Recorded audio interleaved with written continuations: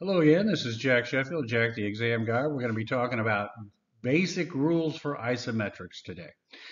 The first thing that we're going to talk about is I want you to be mindful of the north, south, east, and west directions on the plan view and the isometric paper. What am I talking about? Well, let me show you.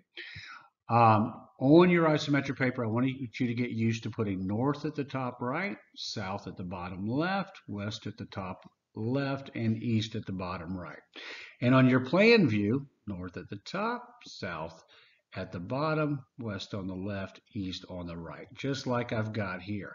And as we're transferring from here to here, it's going to make a lot of sense to you.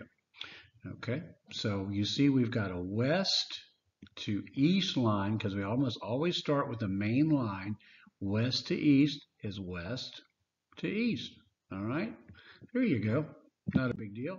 All right, vertical in real life is vertical on your paper. This is a very important concept that'll help you be successful here. So we know if we've have done any plumbing, we can kind of tell, okay, there's going to be a wall here.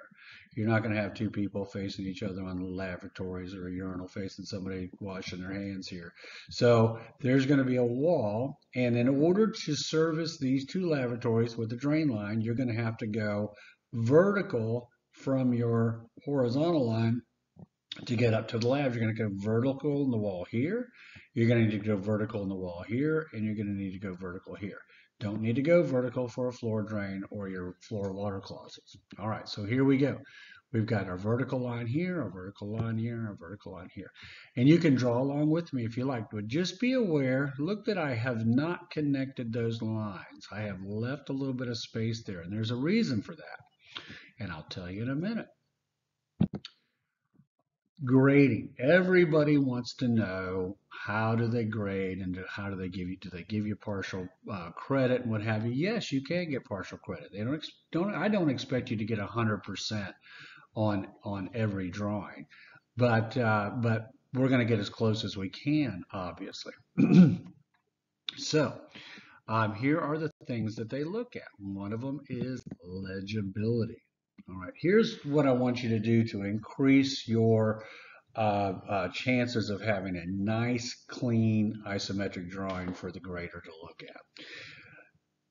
The inside of your test packet is to be used as your scratch paper. So you open up your test packet, the inside there, it should be blank.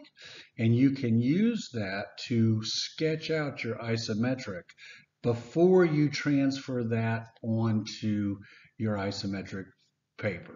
Because once you start drawing on that isometric paper, you don't want to be making any mistakes. You don't want to go, oops, I need to erase that and change it a little bit, because once you start doing that, it becomes a mess.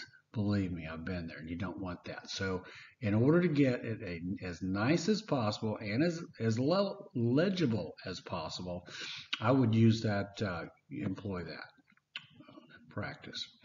Okay, so now we're going to look at the angles. The angles are 8% as well. Stay on those grid lines where applicable. Now, as we get into the more complicated drawings, you're going to have to go off of those lines because not everything is direct north, south, east, and west. You're going to have a northeast and a southwest and what have you. So we are going to have to get off those lines at some point, but where applicable, where you can, stay on the green line, stay on the grid lines, and that means your angles will be appropriate. The next thing we're going to look at is orientation. Okay, your spacing on your isometric should match the plan view as far as your orientation is concerned. Well, what do I mean? Well, let's take a look here. As you'll see, I've got two sets of lavs here that are fairly close together, so I show them fairly close together on the isometric paper. And then I've got a set that's a little bit further away here, and so I space that one out over there. And then I leave plenty of room here for my other fixtures as well. There you go. The other thing that we're going to be talking about is piping. They say piping is 20%. Well, that's pretty self-explanatory. That just means your piping, you have to show all your piping. You know, you have to show all your drain lines. They've got to connect and so forth. Not a big deal. Very self-explanatory. By the way, that orientation is 20%, so make sure that you pay attention to that. Okay, you're going to label according to the legend. Okay, and I'll show you a legend here in just a minute, and we'll talk about the different types of drawings on the legend and your vent lines.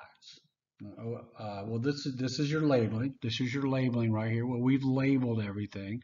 Don't forget. Don't forget. Label everything. That could be just a few points that'll put you over the top, and you're going to be stressed out. So you got to make sure that you pay attention to all these little details that you might be might just forget because of the stress level itself. Here's that legend I was talking about. Okay, so note the difference between a wall water closet and a floor water closet. This one here's got the little pipe in the middle, so it goes, the drain line goes through the floor. This wall does not. Here's your tank. That one obviously goes through the floor. You got where they draw a urinal. You have a lavatory, okay, drinking fountain. You got a tub, a shower. Now, what I want to point out to you, your shower and your service sink look a lot alike, but note that shower has that rim around it. That might help you out a little bit. A shower has a rim around it, and so your drawing has the rim as well. You got your wall clean out, floor clean out, and so forth, and what you're looking at there, elevation, EL, that's what we're going to use. We are going to do some different elevations and what have you. FFE means finished floor, and VTR, vent to roof. There we go. You might want to print this out, keep it with you, study it a little bit. Okay, the venting. All right, here we go. We're going to look at our vents. 16% on the vents. It's very important. All right, you're gonna draw all those with dashed lines. All right, so make sure you get all your venting accordingly. And what they're gonna generally, now these don't show up, but you're gonna see a little circle here, a little circle here, a little circle here, and that's where they're gonna show you that the vent connects. All right, those little circles right there. These don't quite show them exactly like you're gonna see it on the exam. So we're going to show direction of flow. This is a big one right here. It's 12%. It's easy to do, but it's also easy to forget. Now, here you go. You've got a vertical line and you have a horizontal line, so you have to show direction of flow. Now, if you read those instructions, it'll tell you that you need to show direction of flow from vertical to horizontal. You don't have to show it any other time. Now, we're going to see some drawings where it is shown, and sometimes it looks very nice, to show that direction of flow everywhere you have a direction of flow. But for grading purposes, you only have to show it from vertical to horizontal. So keep that in mind. Vertical to horizontal is where you have to show a direction of flow. And this is what you're looking at, something just like that right there. All right, your fixtures, well, that's pretty self-explanatory. You're just going to have to put in your fixtures. By the way, there are some fixtures that are going to need traps, so you need to make sure that you put in all your traps.